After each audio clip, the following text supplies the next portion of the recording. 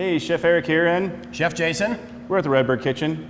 So we're gonna play with some chicharrones. So we're cooking pork now. You would think, but we're a chicken company.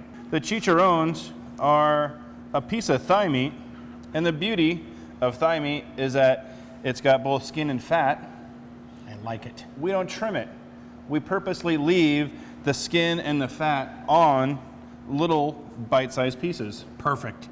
So you're looking at a piece that this is an appetizer type of an item, sure. A snack type of an item. Totally a snack. Bar snacks. Movie snacks. Movie snacks. They're kind of like popcorn. Once you start eating them, you can't stop. Perfect. All Let's right. do this.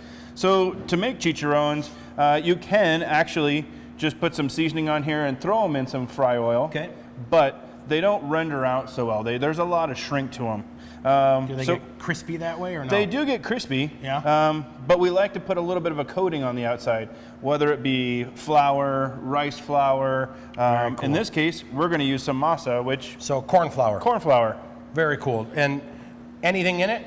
Anything you want. In the masa itself, yeah, there's absolutely nothing in it. It's just corn flour. So we can flavor it however we want. Exactly. Well, might as well so put the beauty is, you can go hot, you can go mild, you can go sweet, you can go salty.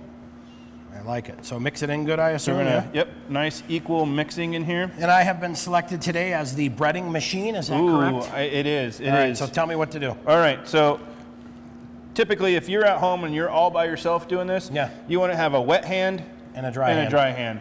I'm going to be your wet hand. I'm the dry hands. So we're just going to take a big handful. Perfect. I'm going to sprinkle them in. Okay. We don't want to, overly clump them. I don't want to make like a ball of chicken and dump it in. So I need to kind of like toss them. Exactly. Make sure they don't clump. You're the washing machine agitator. I like this. Smells pretty good. All right. So all you're really looking for is an equal coating. So kind of like perfect. That. Yep. So I just do this a little bit, get some flour Exactly. off. So once they're done, do I need to let them sit so that masa sticks to it, or is it pretty well stuck? It's pretty well stuck. If you like the crispy version or the extra crispy version, if you wanted the extra crispy version, you're going to let these sit. You're going to let that masa soak all the way in. And then do it again. And then you would do it again. So my favorite cut of chicken has now become my favorite movie time snack. Exactly. Perfect. You guys are innovators, man. So now all we're going to do, now this product we will have to use a deep fryer. Okay. It's how it's made. We're making fried chicken. But I can set up a little fryer. I mean, I could do a little pot of oil in my kitchen. Perfect. Nothing overly expensive needed for this. Cool. So now we're just going to take these over and we're going to start cooking. Love it. How hot do we need this oil? So I would recommend oil to be somewhere between 350 and 400. Okay, The important part is you don't want it to be smoking in your kitchen. So that will actually burn. I just drop these in here? Very carefully. Drop them in there. Put the chicken in there, not your fingers. Now you're going to be careful. You want to do this nice and slow.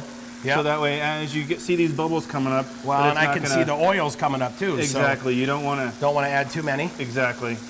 So kind of let them do their thing, or do I need to stir them? Or? You don't need to stir them too much. A little bit at the beginning like you just did. Yep. So that way they don't stick together. Okay. But once they're free, they'll stay free. They won't stick together anymore.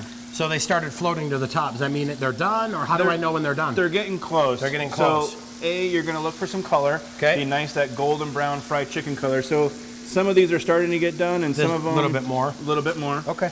Now the beauty of this is because they're thigh meat, you're not going to overcook these.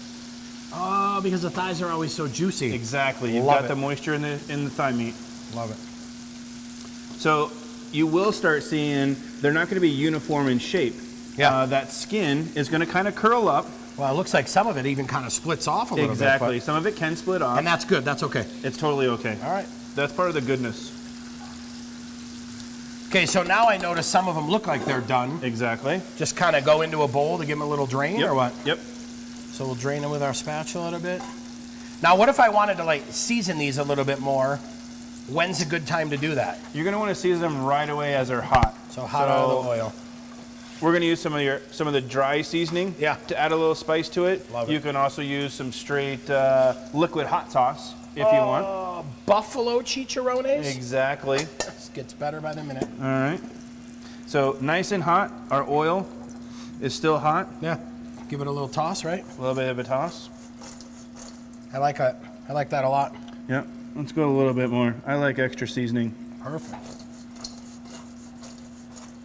So now what? We're all done. So now we're done. You can take this in a bib and it's good to go. Good to go. Or you could actually plane them up and make them a little bit nicer for your friends. I like that.